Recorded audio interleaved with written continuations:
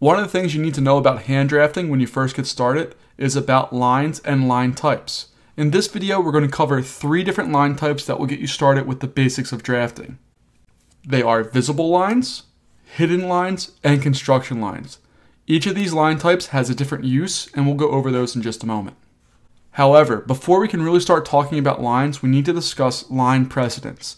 Different lines have different orders of importance, and it's important to know them in order to draw a figure properly. The first and most important line is the visible line. It shows all of the outside edges of an object, and they're represented by thick, dark, black lines. They are made to be seen, they are there to be heard, they are the boss, they're in charge. Again, it's the first one on the list of precedence, and it's the only one that matters when there's anything else underneath. The second type of line that we're going to talk about is a hidden line. Hidden lines show hidden features that you can't see on an object at its current viewing angle, but if you were to turn the object, you'd be able to see the features or things going on behind it.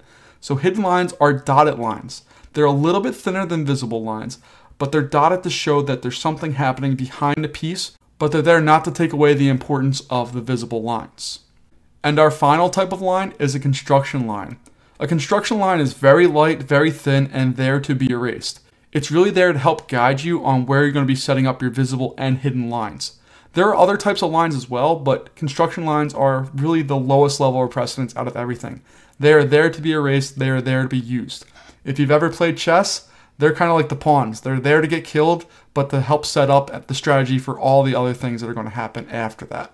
Now, there are tons of different styles of lines that we'll cover in a future video, but if you can understand these 3 basic line types, where they're used, how important they are, and what they represent, you'll be in good shape to start any type of drafting.